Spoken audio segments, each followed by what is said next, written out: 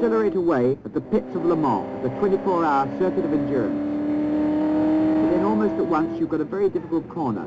It's a bit blind, and you can't see far around it. Then you're accelerating again, under the first Dunlop Bridge and down the hill, and into the S's, two very fast left and right handers. You're really using your brakes and all the road, and I mean all the road, over the white lines on both sides and right up alongside the banks. Then you pull away down this short straight before braking again to Tertre Rouge. It's a very slow corner actually, with a sandbank there on the left. Try and keep out of it. So now we've started on the Mulsanne Straight. This is the real straight, although there's a kink at each end. And this is where the speeds really go up, over 150 miles an hour now, and we're not even flat out yet. And yet you can see the way the white lines flash past. Now we're getting on towards the halfway down the straight and approaching maximum speed, over 200 miles an hour. It can get darn difficult here at night, particularly when you can see a couple of red lights ahead and you can't tell whether you're chasing a slow car doing, shall we say, 110 miles an hour, or a really fast one. That is, of course, unless you catch up with it. And during the 24 hours, you will brake about 2,500 times. Now, this is a fast 5-litre GT car weighing over 2,000 pounds. And that means that during the race, the brakes will be running at more than 600 degrees centigrade for the whole of the 24 hours. Except, of course, during pit stops, when I can tell you they get it downside hotter than that. And now we're getting near the end of the straight, and we're at full bore. And here's the right-hand curve that you take very fast, just before the braking zone. Begin to brake about 500 yards from the corner, and you start to come down from about 200 miles an hour plus to 45 or 50. The signalling area there on the right of the corner keeps in touch with the pits right through the race.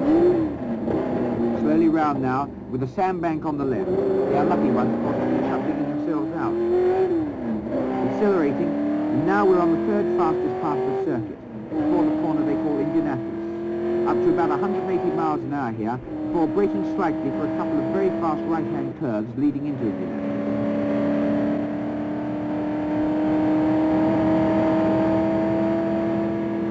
Here's the second one. And there you can see the whiteboard at the end marking the right-hand corner. Indianapolis is two corners really. There's this small right first, which you slow for, and then you brake hard for this, the main corner. Round Indianapolis. And a very short straight here, accelerating hard before braking equally hard again for a sharp corner at Arnage. Arnage is another slow right-hander with a sandbank, which for some reason people don't seem to get in as often as the others. Out of Arnage, accelerating, building up for the second fastest part of the track, approaching 190 miles an hour. With a few of these slight curves, some people seem to lift off for them. These are the really dangerous ones, though, when you're travelling fast. The track can curve, and you don't. Somehow you go straight off. The next is certainly the most difficult section of the circuit, up to 190 in places, and slightly blind before the White House corner. Now here's White House. We go on accelerating now, all the way up to a new chicane that slows us right down to 50 miles an hour or so before the pits. On the second lap, you may change your braking technique a bit, but you've got to get it right first time, otherwise you just won't come round again.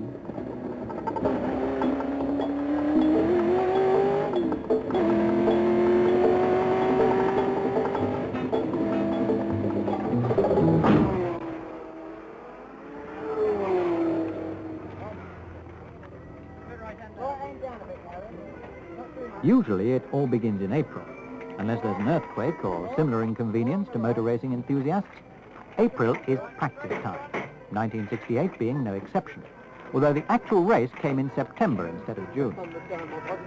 For the superbly organised professional teams, as for all the entrants, it is more than practice time. It is time to test all the innovations and justify all the hard work that has gone into building entirely new cars, or improving existing ones since the last race. For the private entry, and those with less liberal financial support, practice time may also appear to be the time to build a quick car in the paddock with any parts that come to hand. But the Le Mans 24 Hours is a bit like the Grand National. It's not always the favourite that wins, or even survives. This car will both qualify and race.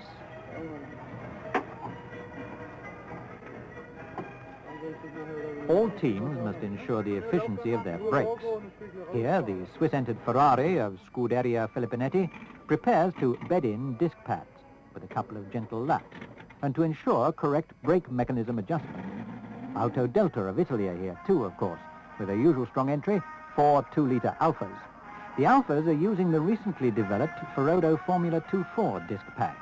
They're expecting a longer lease of life from each set of pads. That could mean perhaps 2 instead of 3 pad changes during the 24 hours, and that much time saved. But a lot will depend on the technique of each individual driver. 50 of the 54 starters in the 1968 Le Mans race will rely on Ferodo. And of these, all but the Alphas are sticking to the well-proven Ferodo DS11, which shows that it sometimes takes time for a new product to supersede an already successful one. Judging by the past and present performance, the Works Porsches are likely to be the favourites for this race. Commentators, journalists and personalities of the world of motor racing gather to observe and comment. Then, sometimes all too soon, it is race time and the moment of truth draws near. In the picturesque towns and villages round Le Mans, the racing teams establish their headquarters. Drivers try to relax in an atmosphere of tension, when talk is always of technical problems and tactics. There's Lucien Bianchi, who'll drive a Ford GT40 for John Wyer, and his co-driver, Rodriguez, with the experience of many Le Mans races behind him. Jackie Oliver there, another GT40 driver, catching a few moments alone just 24 hours before the many hours of ultimate loneliness at the wheel. The drivers of 2 privately entered Fords there, Mike Salmon on the right and Berlice with the dark glasses. John Wyer keeping a watchful eye as the final touches are put to the 3 GT40s in the Gulf Oil colours. All lessons learned from the April practice have been applied, and battle will soon be joined with the Works Porsches and the rest of the field.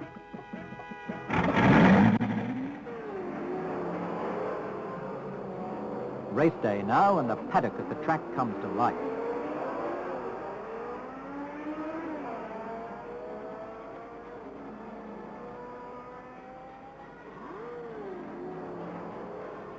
The identification numbers on the Works Porsches and all the cars are their racing numbers. No more practice now. This is the real thing.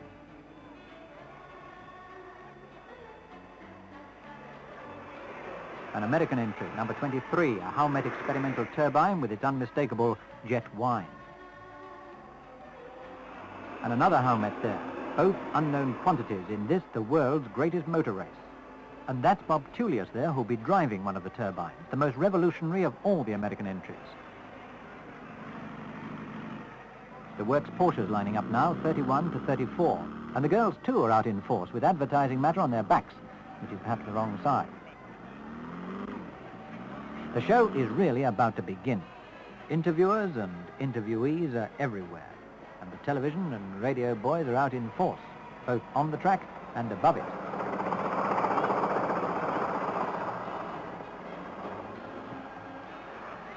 There's no doubt that the Works Porsches are hot favourites for this race.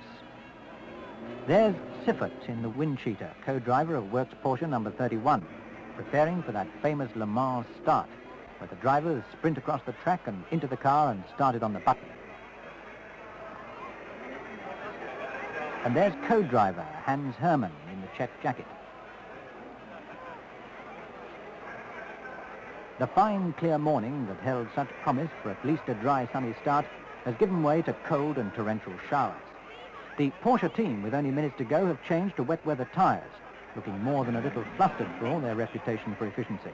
And yes, John Wyer's Fords are changing too, and looking much calmer about it, even if they're not feeling it, so close to the start. Brian Muir there, making sure everything is set for a quick getaway. And now, with so very little time to go, it's over to the Press Tribune for an on-the-spot commentary of the start. The light is very poor indeed, and the track heavy with water. And I can see Rodriguez there, waiting under the umbrella, a real veteran of Le Mans. The drivers are just beginning to take up their positions opposite the pits now on the side of the track, away from the cars, of course, a track which must be as slippery as an ice rink. By my watch, there can't be more than a minute and a half to go before the 3 o'clock start, instead of the traditional 4 o'clock. The grueling 24 hours will soon begin. The rain still coming in short, sharp bursts, soaking most of the spectators with nothing for protection but their enthusiasm. The sound of the crowd now down to a subdued, expectant murmur of French rhubarb. And they're off. No, is that a false start? No, they're off. The flag is down, and all the drivers are sprinkling across to the cars. The more powerful cars will try to get away first, so as not to get bogged down in the flag. And it's a Porsche away there first. Siffert, number 31, but 24 hours is a long time. And the Matra's away. Mitters, Porsche number 32 next, tail sliding under power on the wet surface. And the two other work Porsches are away, and the Fords now near in number 11 just away, but hemmed in a bit by the rest. But they're all moving now, and for once, no one left sweating at the start, napping his back. The spray is terrific. Visibility for the drivers must be close to nil. In less than 4 minutes, the leaders will pass the pits for the first time. And in less than half that time, with the slower cars already way behind, they'll be at Mulsanne corner, after getting up to more than 200 miles an hour, even in this weather on the straight. So over now to Mulsanne. Here at Mulsanne, in sunshine now, we expect the leaders over the brow any second. And there they are. And it's a Works Porsche, and another, in a cloud of spray. And yes, yet another. That's 3 Works Porsches, water streaming off the track. No others yet. But yes, it's still another Porsche, not a Ford in sight. It's Porsches 1, 2, 3 and 4, slowing down now for the corner. Not a Ford in sight. And back at the base, we've heard that Meras's Ford has already crashed on the Mulsanne straight. But first through the pits, it's still the Works Porsche, 1, 2, 3 and 4, with Stommler in number 33, leading from Siffert in number 31. No signs of the GT40s or the Matra. In 5th place, it's the Alfa, 39. But Mauro Bianchi's Alpine, number 27, is 6th. Then the Swiss Ferrari. And yes, at last, 2 of John Wyre's Ford GT40. Near in 11, followed, almost lost in the spray there, by Rodriguez in number 9. There's the Matra, the French favourite, already coming into the pits after only 1 lap. Looking towards the S's now, I can see Mauro Bianchi's Alpine going well away, followed by Brian Muir's Ford, already past the Ferrari, and in 7th place. Then there's a bit of a gap, and it's Ford number 9 next. Driving conditions must be terrible there. And there's Ford number 10, now lying 10th. Second time through the pits now, and it's still the Works Porsches in the first 4 places, but spreading out more.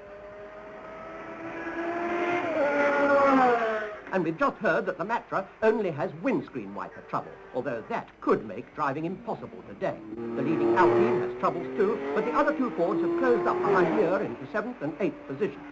But back again to Eric Tobit at Mulsanne. Much better conditions now at Mulsanne, and the Works Porsches, after beginning to lap the tail-enders on the 3rd lap, are on lap 4, still well ahead, but going carefully on this wet and slippery corner. Number 31, after taking the lead, is going particularly well. And Bizetta in number 34 has taken the escape road to Tours. Bizetta off the circuit, no harm, but he could lose his 4th place to one of the Fords. Muir has already passed the Alfa and is now lying 5th. The rest are going past now, and Bizetta has slipped in there just ahead of Muir in number 11, and the other 2 Fords are right behind. So all John Wyre's GT40s are together, 5th, 6th and 7th. Now back to Robin Richards. The Matra is back in the race now, somewhere out on the circuit and pulling up fast. So with the Fords pressing hard on the Works Porsches, they're not going to have it all their own way. It's still anyone's race with a long, long way to go. On the 5th lap now, with the other 2 GT40s close behind, it's still Muir in number 11 threatening Bizetta's 4th position. But on the 6th lap, he's surprisingly dropped to the back of the trio behind Rodriguez in number 9. But he's done it. He's done it. Yes, Rodriguez in number 9 now in 4th position after 7 laps. He's got ahead of Bizetta's Porsche. But for every triumph at Le Mans, there's more than one tragedy. Right across the track from the press tribune, I can see the unfortunate Jean-Max with the Moyne-Simca number 54, just about exhausted after pushing the car up the pit road from way out in the country, where his oil pump packed up. The rules of this race are complicated enough for a light study, but 2 points at least are abundantly clear. The driver must get his car back to the pits unaided, and the car must start on the button. Only refreshments, cheers and sympathy are allowed until the pit is reached. Even then, disqualification is possible, or the fault may prove irreparable. But meanwhile, Ford number 10 has gone into the pits after 8 laps for a tyre change, leaving the 3 leading Works Porsches to be chased by Rodriguez in number 9. Brian Muir in number 11 is back in 5th place after finally passing Buzetta's Porsche. Now on lap 12 with Rodriguez Bianchi Ford number 9 way back after the tyre changes. Only the Muir Oliver Ford number 11 is on the same lap as the leaders, with Hobbs and Hawkins in number 10 coming up fast. And Brian Muir's gone onto the sand at Mulsanne, and that looks like a long job to get that one off. That'll have put the Works Porsches back into all the first 4 positions with, I should think, the Unti's Alpha number 39 back into 5th place, and the 3-litre Alpine number 29 at 6th. Gregory's Ferrari number 14 is 7th, with a Lola and another Ferrari 8th and 9th, so no Fords with the leaders at the moment.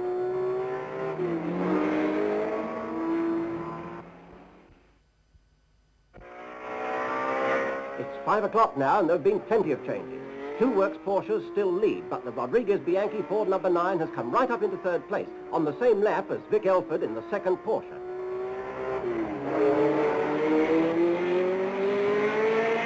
On the same lap is the Hawkins and Hobbs GT40 in 4th place, and the Busetta Patrick Porsche number 34 has dropped back to 5th. Guichet's Alpine number 29 is 6th, and 14, Gregory's Ferrari is 7th. Giunti's Alpha number 39 has dropped back to 8th, but Pescarolo's Matra is showing again and is up to 9th position.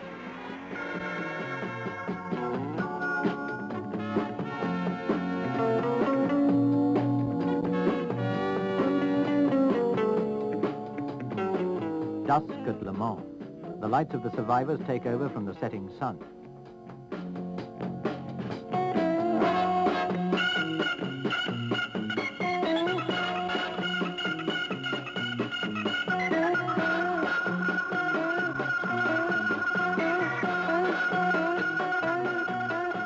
Four of the 24 hours have not yet passed, but the leaders have covered some 60 laps, more than 500 miles. For the cars, 20 hours to go. For the drivers, 11 hours of total darkness, supported by the sleepless technical night watch at the pits.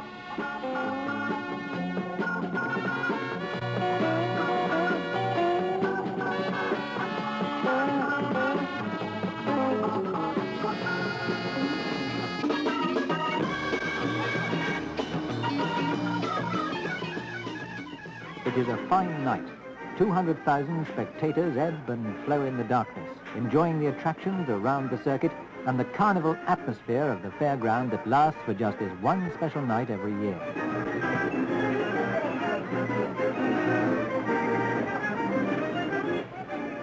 By midnight, the entertainments are in full swing, but only 38 of the 54 starters remain, with 15 hours still to go.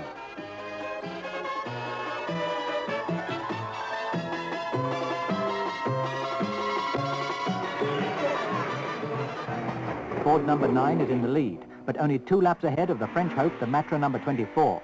The Porsches are in trouble.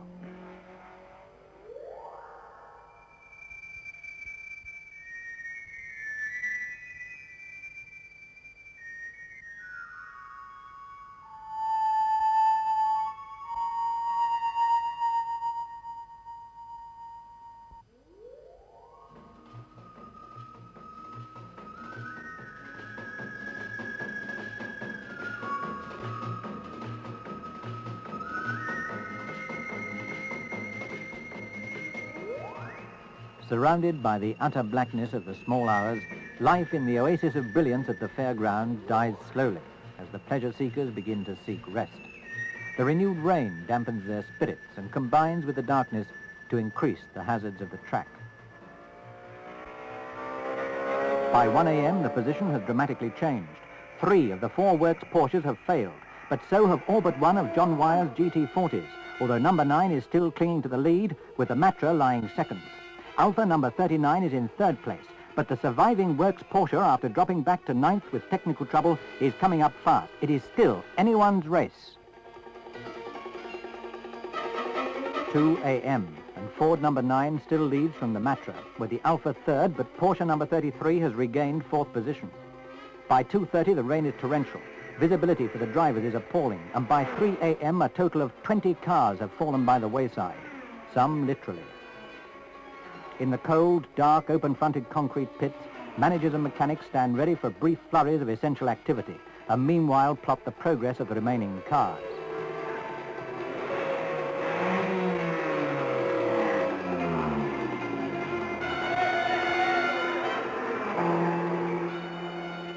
By 5 a.m. in the darkest hours before the dawn, the leaders have completed 200 laps, but 22 cars have gone.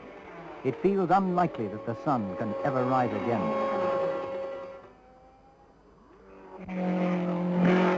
Dawn has not actually broken at Le Mans.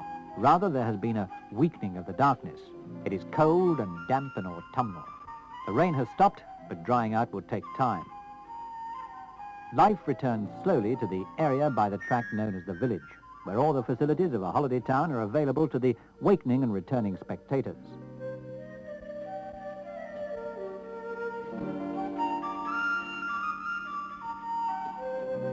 The melancholy air of the deserted fairground has yet to be dispelled by the enthusiasm of racegoers returning to find their favourites well placed.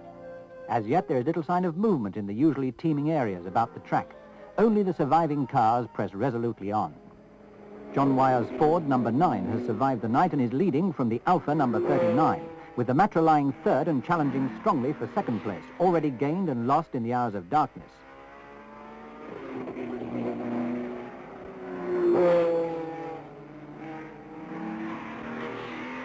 Right up now in fourth place is the Swiss Porsche number 66. The only surviving works Porsche is fifth and gaining. By 8 o'clock, village life is returning to normal as a fitful sun dries the track and, together with coffee, cognac and the news that the Matra is again second, raises the hopes of the predominantly French crowd.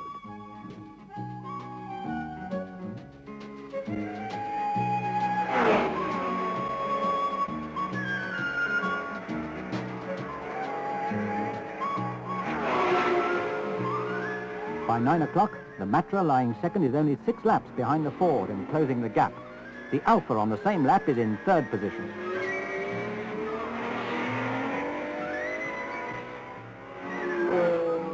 Behind the Swiss and Works Porsches in 6th place lies the Alpine Renault 27. Then come 2 more Alfas, 7th and 8th, and David Piper's Ferrari 9th.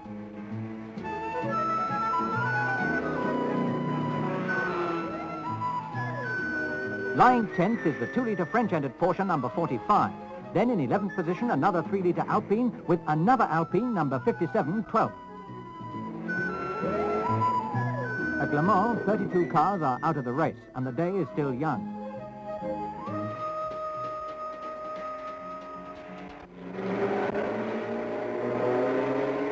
Less than 5 hours to go now, and Lucien Bianchi in the Ford still leads the 22 survivors. 100 laps and more than 800 miles separate the leaders from the last car. But only 6 laps behind the Ford lies the Matra, with, to the French crowd's delight, a commanding lead over Alfa number 39, though it's still in third place after a 22-minute unscheduled pit stop. Coming up fast are the Swiss Porsche, 4th, and the Works Porsche number 33, 5th. Another Alfa, 38, is 6th.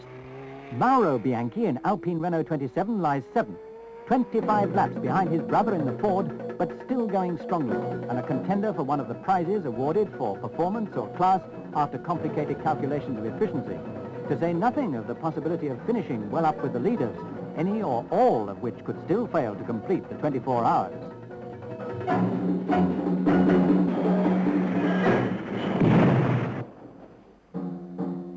But with hardly 4 hours left, Lucien Bianchi in the Ford passes the wreckage of the Alpine, not knowing that his brother has survived the crash. The leaders, including the Matra, come through apparently unscathed, but the Matra has run over some of the Alpine wreckage, sustaining damage that eventually proves fatal. The French supporters will watch in vain for the return of their favourite. Just 1 hour to go now. Alfa number 39 has unexpectedly dropped to 4th place, but 2 other Team Alfas are 5th and 6th. 17 laps separate Alfas 39 and 40, with 38 somewhere in the middle.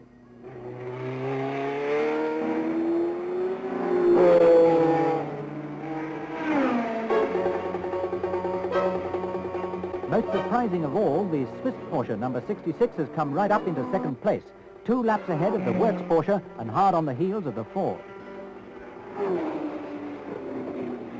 But the one surviving Works Porsche is still closing on the 2 leaders and has moved up dramatically from 5th and then 4th into 3rd place.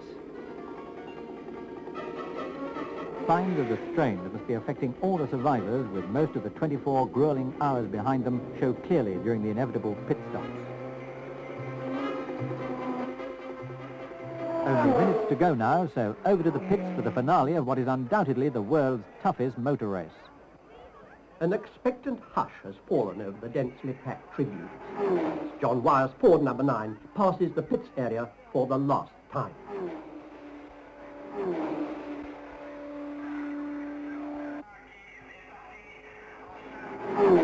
Before completing another lap, the checkered flag will be raised, and this punishing race will have been won for the third time running by a Ford car.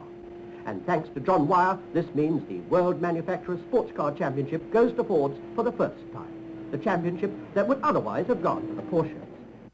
At the pits now, the flag is already out, with the winning car still out on the circuit. But it's the distance covered in the 24 hours that counts, and without a shadow of doubt, that means the Ford.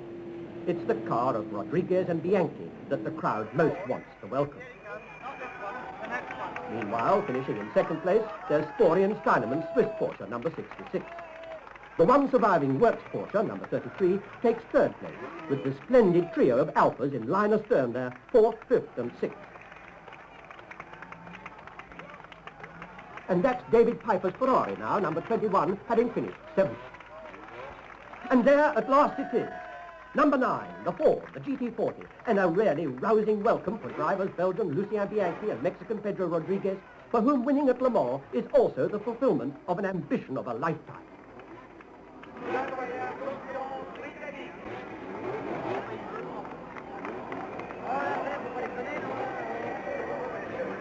The winning car has been 330 to 8 kilometers. A triumph for JW Automotive Engineering.